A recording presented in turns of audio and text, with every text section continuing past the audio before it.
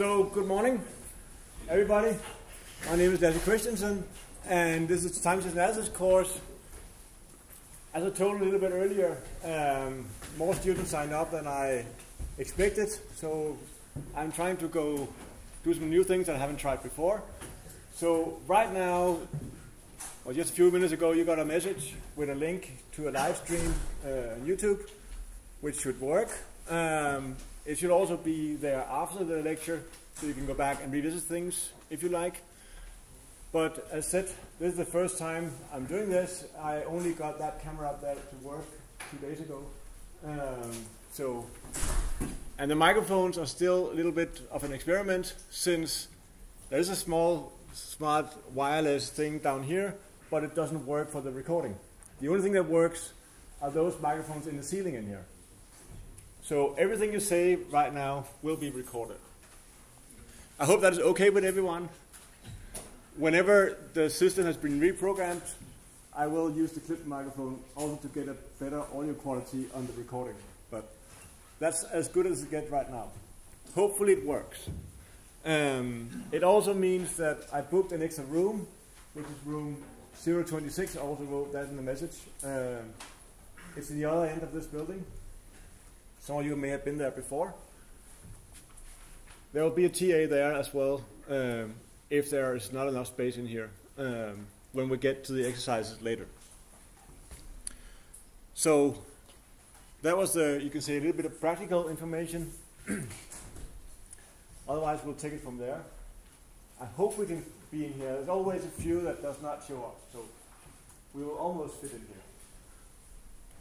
Nevertheless, we're just trying these things out. So that also means I would like some feedback on how this actually works with the live stream after the fact. There are some things that have been changed. For instance, I can change so that it's currently I just record the video camera, which is seen up there. I think right now what is streamed is my screen and only the screen, but I would also have to experiment a little bit with that. But the outline for the lecture is first a little bit more practical information. Then I will kind of give some examples just to introduce what we're going to be doing. And then I will kind of get started on something that some of you may have seen and some of you may not have seen.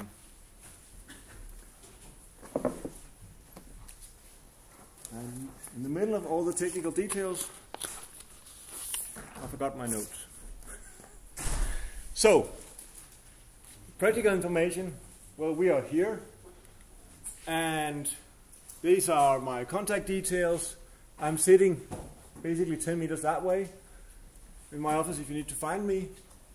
Usually it's easier to get in touch with me by dropping an email than to find me, but I mean, feel free to drop by if that's the case. For teaching assistants, Michael will be here today. Tobias is not able to be here today. I will, of course, be here today. But I agreed with a PhD student who's been a previous TA in the course to stand in for Tobias today. So we will be 3 persons when we get to that part around 10-ish. So that was one part. Another thing, which I will say more about, maybe not today, but when we get closer in a couple of weeks, is how is all the assignment structure going to work, because that's been changed relative to previous times, so there'll be 1 assignment less.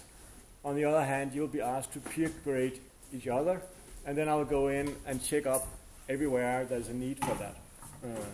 In particular, with this number of students, if I have to read every single report, it used to be 5 reports times roughly 100 students, that's 500. Then you divide by 3 because it takes about 20 minutes to read each of them carefully. And you're down to quite some weeks of work where I do nothing but that. I don't think that's the most constructive way to use my time, and my experience is also from other settings where I've done similar things is that when you read what someone else did, you also learn something. I don't know what is your experience with that, but that's actually what I've seen. Because you see things that are done differently. Of course, the brightest 5% of you may not see something that is as bright as what you did. But then you'll feel comfortable with what you're doing, hopefully. Those that are medium bright, you will see some other medium bright, maybe some bright and not so good ones. And you will see what could be done different. Also presentation things, a lot of things you will see from that. Is my experience from previously. So I think you will also gain from that. And I tried to say, I'll cut down one assignment, and that gives you some hours that you can use for doing this. But we'll get into that, and when we get to it, I mean, after each time, we'll do kind of sort of an evaluation of some kind, just to see how it's working. Okay, so what is the purpose of this course? First of all, what is a time series? A time series is some data that is logged in time. Within this course, we will focus on data that is sampled or observed at equidistant points in time. So it's not a continuous time measurement. Does any one of you know of something that is a continuous time measurement? I mean, a recording of something where you do it in continuous time. Stop. Sorry? Stop. Stop. A dock? Stop. Stop market. Stock market? Yeah. It's not continuous time. It's discrete time because every time you have a trade, you have a discrete time event. It's not a continuous time process. There are splits of a second in between each observation. So, I mean, yes, for you as a human being, you cannot distinguish it, but there's a lot of discrete events. They're just very frequent. I heard dog, and I was like, it didn't make any sense. So, I mean, pretty much everything, whenever you have sound played somewhere, it's a digital recording nowadays. So it's sampled. And samples are not continuous time. So a lot of processes are actually observed in discrete time. I think the only thing that I can kind of get a hold on that is actually a true continuous time recording is a good old LP. It's a continuous movement there. There's no sampling. At least it wasn't in the old days. Now it comes from a sample signal, but it's a reconstruction then. We'll get back to that. So a lot of things are sampled in a way so that we can actually use what we're doing in this course. So here we have some data of some mink as muskrat skins that are traded 100 years ago. That's not the big deal. But the purpose of this course is how to make a model for the evolution of these things. That's the first step. The second step is, well, what should we use it for? We should use it for making predictions. Now, I assume every one of you had a course in statistics. And you can probably also answer, what is the likelihood that you would hit exactly on this prediction? 0. Yes, because the probability in a continuous, at least assuming that it's continuous with this an approximation here, you will not observe an exact value. The likelihood of that is 0. So you will always have some kind of a confidence interval of some kind. And that's one of the things, if you want to have a good grade in this course, I will say this repeatedly, it's good to make an estimate, but it does not provide much information if you do not associate it with some measure of uncertainty. It could be a confidence interval as given here. It could be a standard deviation, could be a variance. We'll get back to all these things, but you need to include a measure of uncertainty. Because the likelihood of observing what you said, what you predict, is 0. And I'll get back to that, and hopefully you remember at some point. So, I just realized there's some weird things with the slide. It chops off the bottom part of the slide. I'll get by without that. So, starting to look at some other data, actually some finance data, as you just looked at. These are taken yesterday from Yahoo Finance, which is the part that is chopped off down there. This is the Coloplast stock.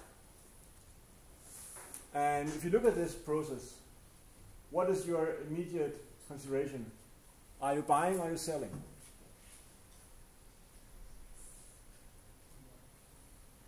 Sorry? I heard something starting with a B. It's like Buying. because Below the mean. below the mean of the last month. Fair enough. On the other hand, you could also say there is a downward trend. So what are you, I mean, how much risk are you actually going to take?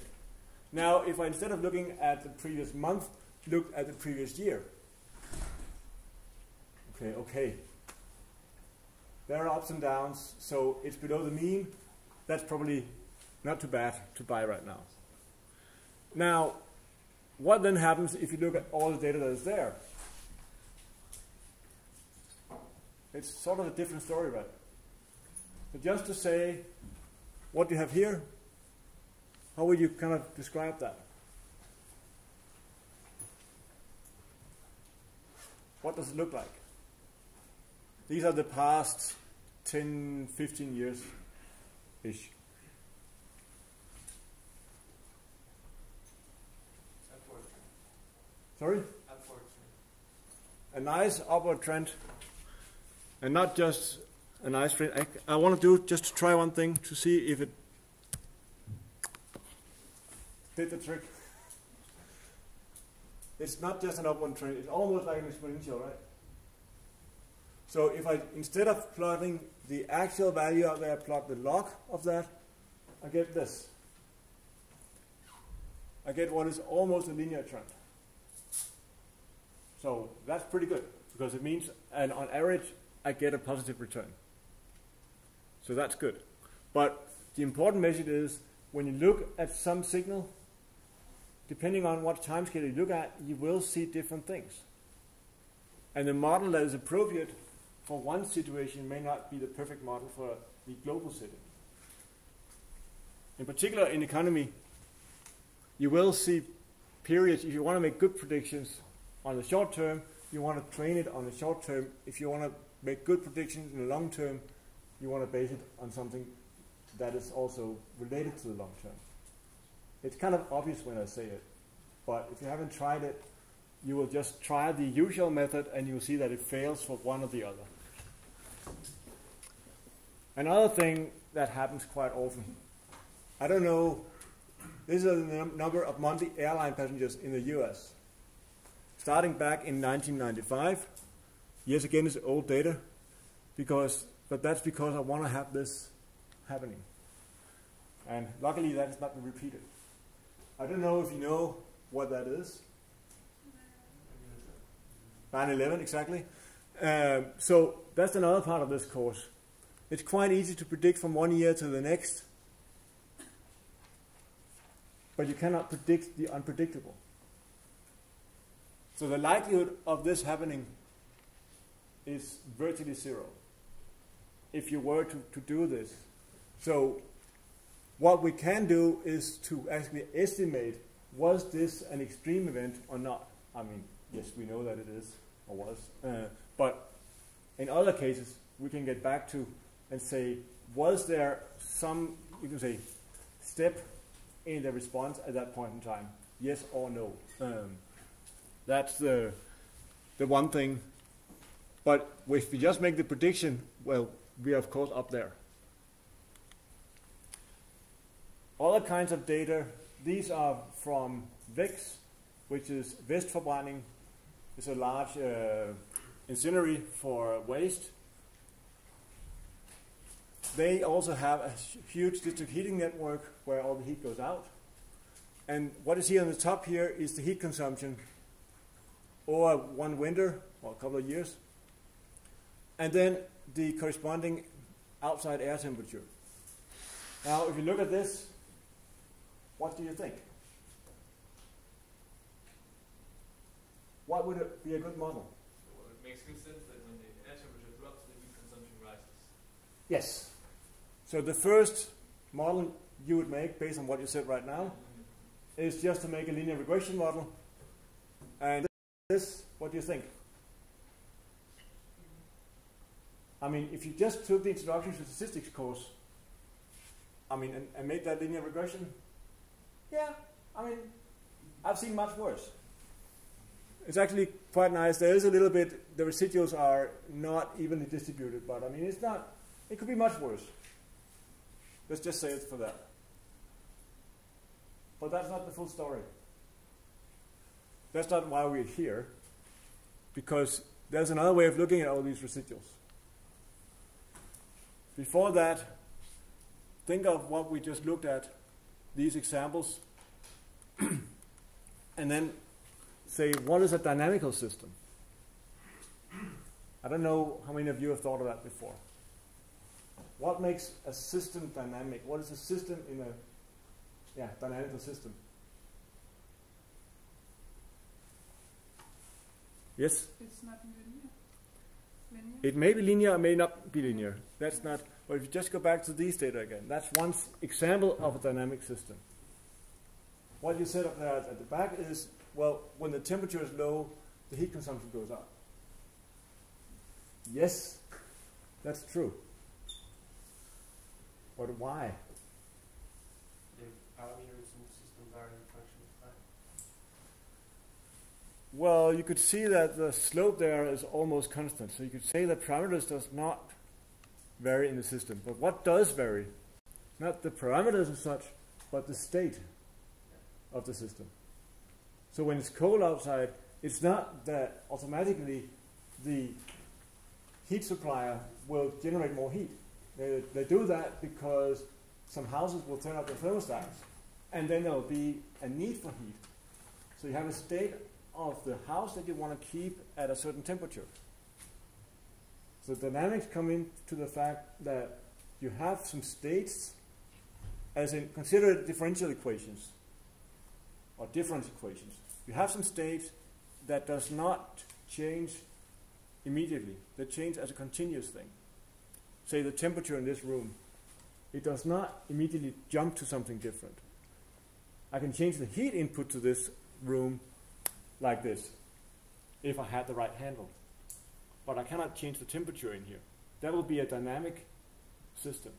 So whenever you have some quantity that you cannot change, then it's a dynamic system. You can say the airline passengers, yes, we could change that, but we can also consider it as a state where we try to model how does it fluctuate. How's the finance? That's more, you can say, uncertain by nature, but it's the same idea that you try to trace something that is not expected to just jump to infinity. So the idea is to consider dynamic systems are things where you have some core state. It could also be number of animals related to the animal skins before. There's also something that has an evolution. There are a couple of seats down here if you like. Please are there. So the next step from here, talking about dynamical systems, well, you need to look at how good was this model. I take these are the residuals from before, but rather than just plotting them with respect to the temperature and the heat consumption, I just plot them as a time series. I hope you can see that that signal up there is not what I call white noise, which is what you have down here. The difference between those two plots is that down here I just pick the residuals up there and I shuffle them in a random order. And I hope you can see that there is a marked difference between the two. So that is one of the things we're going to get back to. Why is this? Well, that's because of dynamical systems. The heat consumption in 1 hour depends on the consumption the hour before. And you've got rapid temperature changes, but the house is not changing that rapidly. So you have some feedback mechanisms there that you did not take into the model. That's why you can see the days up there. We can see there's a small oscillation per day in the top graph. Well, what does that mean? If you did linear regression on this, what was the assumption for doing so?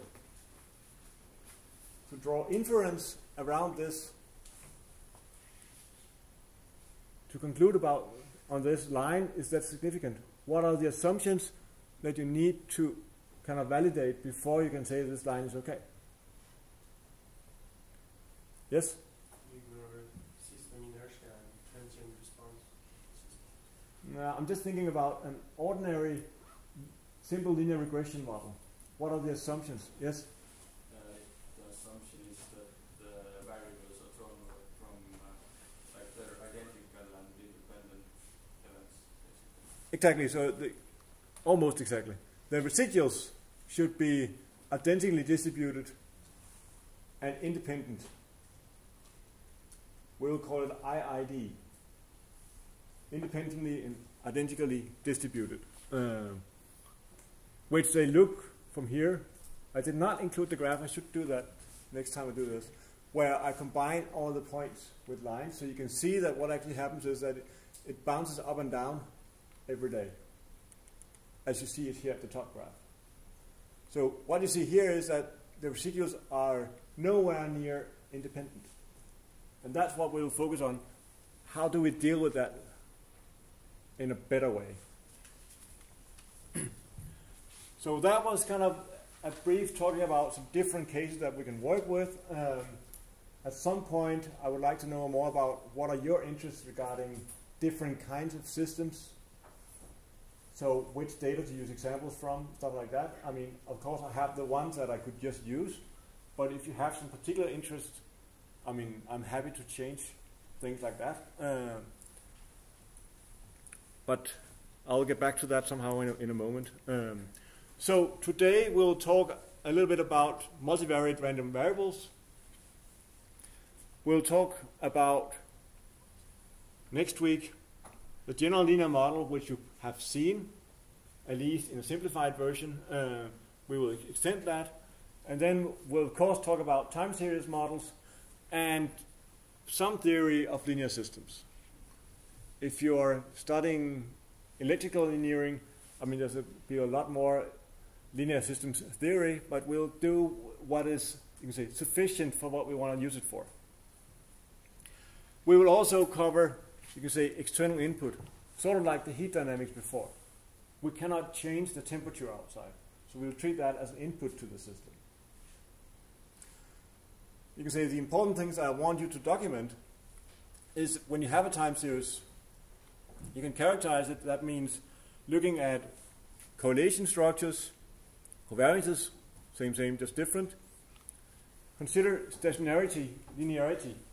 So if you consider the data that we looked at previously, are these stationary? Without having defined the term stationarity. I think we can all agree that this does not look to be stationary. Whereas if you look at the 1 year data here, well, stationary means that the mean does not change over time.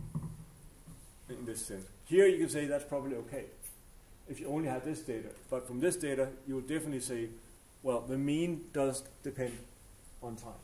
But we'll get back to that in more detail later. Here, is this a stationary process? No, because It seems like there's an upward trend. there's an upward trend, and there's also an oscillation. So, Oscillation should be fine for stationary. sorry? Yeah, but oscillation should be fine in regards to stationary, right? Yes, to some extent. Depends on the definition. From a human perspective, yes, it's fine. From a statistical point of view, the measure is that the distribution at a particular month should be, a particular point in time should be independent of when it is. when you have a seasonal pattern there, saying that Januaries are always different from the other months, then it's not fully stationary. So that you can say, in other words, you could say there's a global stationarity issue that we, from a human perspective, and then there's the statistical property of being strong stationary. So we'll get back to that. We'll talk about filtering and smoothing of data. We will do some modeling, which is, you can say, you have some data and you want to do something with it. What to do? How to fit it? What is a suitable model? With and without external inputs. And then you can say the core part in some of these things is to make predictions. We'll make the first ones later today, but that's where we want to be going. So, one question, also just to know which words to use today, is for me to know a little bit more about your background. I assume that you all had some kind of introduction to statistics course. So I would ask, what more did you take? I can suggest some courses, but how many of you had a course in probability theory? Quite a few of you. That's also what I expected. That means that part of what I'm saying the rest of today, you will have heard that in some similar context, but for some of you, it may be a little bit brief what I say. Then I'll just recommend spending a little bit more time and reading chapter 2. How many have had a course in multivariate statistics, as in 02409 multivariate statistics or similar? One. I had that as well. A few. Okay, that's good. Because that's one of the places where sometimes the difference is that if half of the class have that already, I need to adjust how I do things. Now I think I will just proceed as planned. So regarding linear regression methods, I assume you've all seen that. How many of you have done that in a matrix vector formulation? In which courses? Just here or somewhere else? Here. In which course? Data analysis. Which data analysis course? Which number? Sorry? It's a different department. Space. Okay. Then I don't know that particular course. I know a lot of courses because I'm also head of studies for the AMC program, so I know that I don't know the particular course. Can you give me the course number later just because I want to see it? Okay. Just to know the reference. Are there any other statistical courses that you say, these are the ones that I've had that could be relevant? Kind of design of experiments or whatever? Not so much. That's fine. It's just good for me to know a little bit of where you are as to how for me to say things. So today the focus is on multivariate random variables. Most of you had the probability course, so you will know about the first few points on the agenda. Actually, you probably heard most of it except for the last one. Then you've probably seen something that is similar. So part of it will be a recap, but I think after the summer break, it's not too bad to have a recap for an hour or so. And I think now I spoke a little bit faster than what I anticipated. So I think before having a break, but I have a little bit early break today, I would like to know a little bit about what is your interest regarding modeling. Now, I have one from space. I can hear you took a space-related course. How many has a space-related interest? Some, or quite some. How many has, you can say, a financial relation, as was mentioned up there? About the same number. How many has sort of a biological, medical, whatever sort of thing? Not so many, but still some. How many have a Or what are other, you can say, back? I mean, there's a mathematics and technology, and you can say the just mathematics thing. How many of you are there in that regard? If you have particular interest, I mean, I hope you flagged previously as well. Are there other particular interests? Yes? We're a couple of students from environmental engineering, some more hydraulic. Yes? Good? Wind? Yes? Good. I like wind. I've done that. I know there's one case I will use with wind. Yes? I would say any kind of uncertainty in energy systems like wind, demand, solar, whatever. Yes. So energy systems as such, you could say the heat, district heating network as such, many of these things, what I want to convey is effectively that it doesn't matter what you're interested in. The models are sort of the same. Of course, there are some challenges that in some, you can say, domains, there are some issues. In other domains, there are other things that are the issues, and other things just work. That was the problem there. That's also why I like to kind of use a little bit of different things. I think I need to update my space case, but so if you have some good data, the data that I have are, you could say, too old, too simple. But I have the perfect case. I just don't have the data from it. I don't know if you know what happened about a year ago regarding space and Denmark, to be a little bit of a nationalist. Yes? Yes, and you actually be here at DTU today at 11:30, between building 326 and 27. So if some of you walk away at that point in time, I mean, I'm not disappointed. I won't walk all the way he did, so that's okay. So that's fair enough. But I think one of the things that made time series analysis famous is actually stepping back to the Apollo missions. I assume that you all know what that was.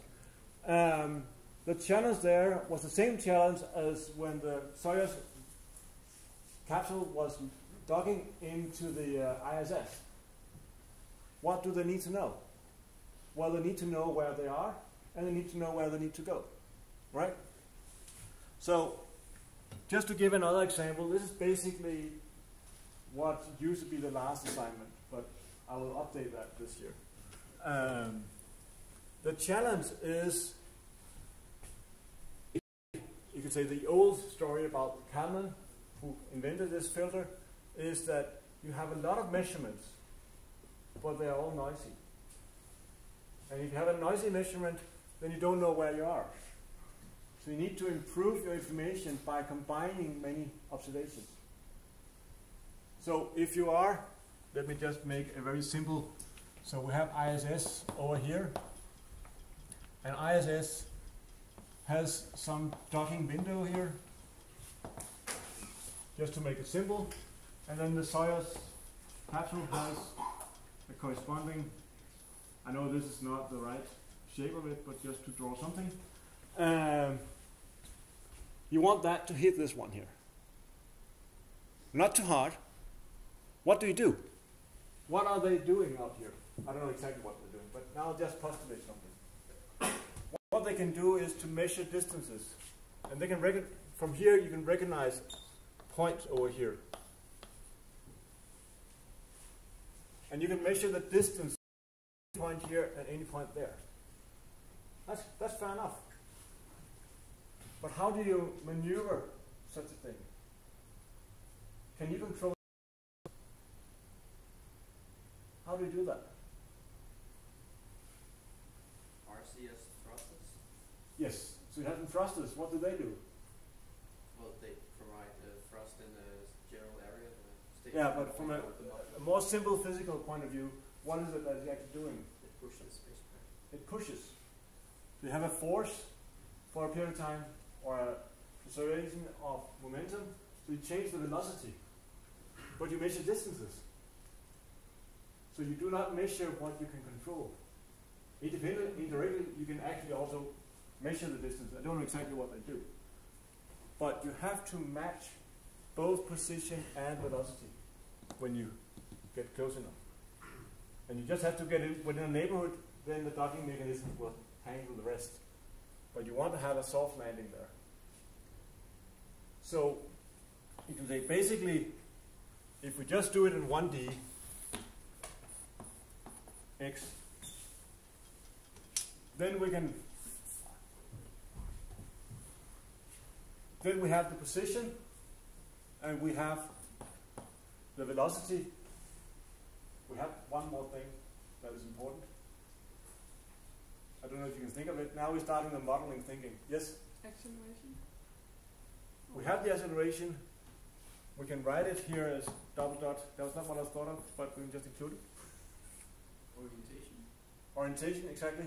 So we'll just define some angle here. Theta. What more do I need? Time. I'll keep track of that. I'll say this is at a given time. What more do I need? Yes? Speed and acceleration of the orientation. Yes, so I need at least the angular velocity. Actually, I don't need the, but I think I'll just remove it right now. But this is, you need these four states to describe it in this domain just here. You can say for the, so what I need is to measure all these things. I can measure directly the angle and the position, because I can measure distances between known points. But I need to estimate these velocities. And if I don't know what the velocity is, then I don't know how to use the thrusters. So that's, you can say, estimating unobserved states. That's one of the things that we will also get to do. What we will say is that for a system like this, it will be in a linear setting, some matrix times what the system was a short while ago, which is the sampling frequency that we're using, plus some other matrix times some input from the thrusters, and then plus some noise. We'll get back to this, but just to state an example. Now, when you're doing this for real, it's not a four-dimensional system as this one here. How many dimensions do they have?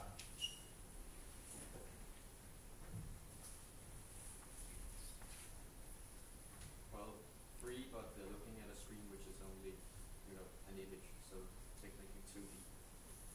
But you have to, I mean, when it docks, Yeah, that's the 3-dimensional. it's a three-dimensional docking, but including rotation.